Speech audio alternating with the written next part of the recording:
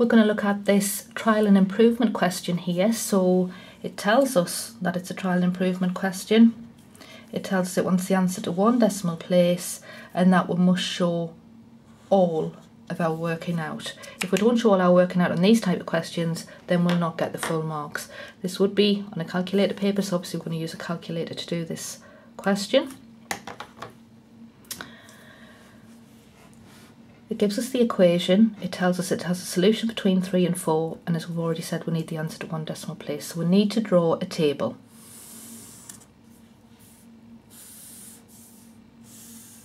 We need our x in here because that's what we're trying to find. We're trying to find the value of x. If we put the equation in here, it just helps us to put the right numbers in when we're substituting, and we're looking to see whether our answers are too high or too low. So we'll just put H and L. Some people put big and small, B and S, that's absolutely fine. Tells us the solutions between 3 and 4.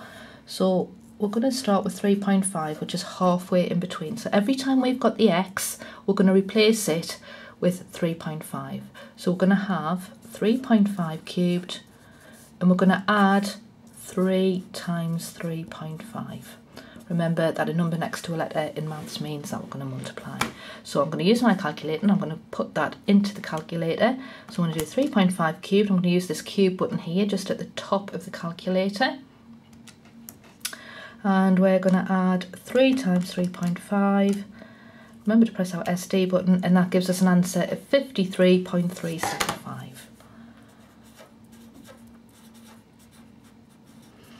Now, 53 is obviously much bigger than 41, so that answer is too high. So we know the answer's got to be less than 3.5, because 3.5 is too high. It's got to have a solution that's less than 3.5. So we're now going to try 3.4. So this time, every time we had an x, we're going to replace it with 3.4. So we're going to have 3.4 cubed. We're going to add 3 times 3.4. And again, we're going to use the calculator to do that. So we've got 3.4 cubed, add 3 times 3.4. And we get 49.504, which is still too high. So now I'm going to try 3.3. Got 3.3 cubed, and we're going to add 3 times 3.3. Again, we're going to use the calculator.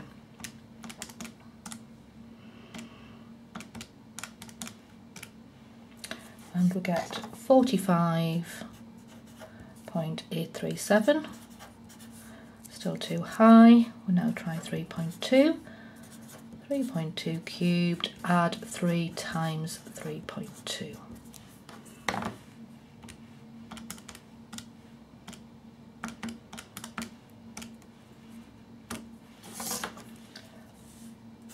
$42.368. Still too high. Very close now to 41, but we've still got an answer that's too high. We're now going to try 3.1. So we'll get 3.1 cubed, add 3 times 3.1.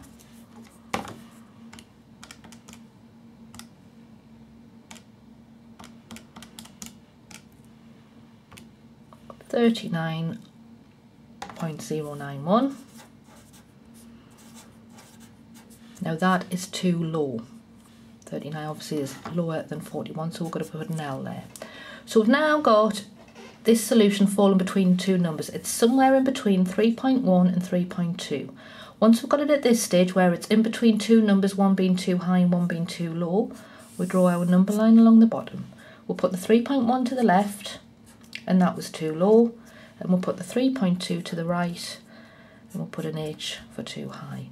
We need the number halfway in between, so the number that is halfway in between 3.1 and 3.2, and that would be 3.15. So we're now going to put that value into our table, and we're going to have 3.15 cubed, add 3 times 3.15.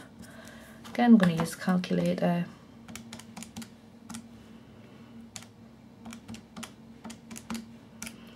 And we'll get quite a long decimal number this time. I'm just going to round that to 3 decimal places, so I'm going to write that down as 40.706.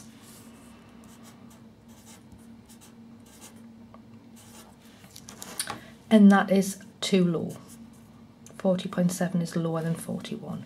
So we're going to put our L here on our number line to say that 3.15 is too low. That means the solution's got to fall somewhere in between here. And wherever it falls in between here to one decimal place, it would round up to 3.2. So because this is too low, put the arrow going up that way, we'll circle the 3.2, and that is what we write on our answer line. So the final solution to that equation is 3.2.